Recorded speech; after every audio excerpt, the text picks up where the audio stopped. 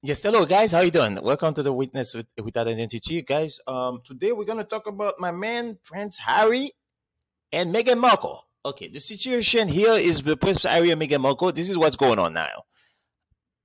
Prince Harry told us way before he met Meghan Markle, he knew that he did not like the life of a royal and he was gonna quit.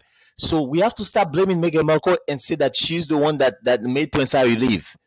It was never Meghan Markle. It was all Prince Harry. Now, it seems to me, well, we can say that Meghan Markle agreed with Prince Harry that the royal life sucks. And many people think it sucks. And I think that's fine. So there's a clip that I want you to watch that talks about this, and it's quite interesting. I have the clip. You're going to watch it after this video. It shows you that, hey, Prince Harry in the podcast was saying that, no, the whole thing sucks, and I don't want to live that kind of life. It's not fun. You can understand it because you have no freedom. You cannot walk around. You cannot do this. You cannot do that. It's so egregious. I can understand what he's saying.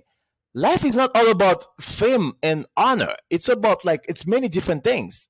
Life is complex, money is a great thing, but I believe the best bet, the best deal for life is to have a lot of money and to be unrecognizable. That's the best deal. But to have a lot of money and for everybody to know you, for you everywhere you go, everybody you cannot have freedom. It's not fun. It's not that fun, and we think it is fun. So this thing about Meghan Harry, Prince Harry and Meghan Markle, I don't think there was nothing nefarious. It's totally humanity talking.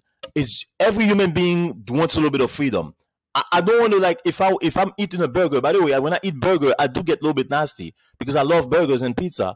I don't want people to keep taking pictures of me and then posting on Instagram, on Facebook, and talking about me. So I think they had the right to leave the royal family and to live their life happily ever after. So listen to the clip, guys, and let me know what you think. Thank you. I was liking it to Truman Show. Have you seen that movie? Yep. It's a mix between the Truman Show and being in a zoo. Prince Harry compares life as a royal to a mix of being in a zoo and the Truman Show. Somebody help me! I'm being spontaneous! The Duke of Sussex opens up about royal life in the latest episode of Dax Shepard's Armchair Expert podcast and says it's a lot like Jim Carrey's 1998 film about a man who discovers that his whole life is a reality show. Let's get off this mask, John. We can't see his face.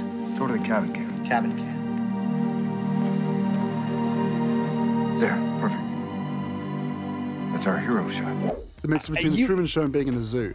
To illustrate his point, Harry details one of his first public outings with his now wife Meghan Markle, saying they went to the supermarket in London and had to pretend they didn't know each other. So we texted each other from the other side of the Cloak and dagger. There were people looking at me, giving me all these weird looks and coming up and saying hi, whatever. And I was there texting saying, is this the right one? She goes, no, you want parchment paper. I'm like, okay, where's the parchment paper? The 36-year-old revealed that he first thought about leaving his royal duties behind in his early 20s, after repeatedly being told to, quote, grin and bear his problems and get on with it. I don't want this job. Yeah. I don't want to be here. I don't want to be doing this. Look what it did to my mum. How am I ever going to settle down and have a wife and a family when I know that it's going to happen again? Because I know, I've seen behind the curtain. I've seen the business model. I know how this operation runs and how it works. Yeah. I don't want to be part of this. Of course, Harry's mom, Princess Diana, died in 1997 in a car crash after being chased down by paparazzi. I think the biggest issue for me was that being born into it, you inherit the risk. You inherit every element of it without choice. Mm-hmm. And because of the way that the UK media are, they feel an ownership over you. You don't have a choice. But then, of course, then people quite rightly will turn around and go, so what if you didn't have a choice? It was privilege. It was only after his now wife, Meghan Markle, encouraged him to go to therapy that he addressed his long-held feelings. She saw it straight away. She could tell that I was hurting and that some of the stuff that was out of my control was making me really angry. And it would make my blood boil. I think for Harry, who's spoken quite emotionally about the stress and the pressure of having the paparazzi, he says every time he hears the click of a shutter, the pop of a flashbulb, it reminds him of his mother and what she went through. Harry said that feeling helpless is his, quote, Achilles heel, largely due to 3 moments in his life. One, when I was a kid in the back of the car with my mum being chased by paparazzi. 2 was in Afghanistan in an Apache helicopter.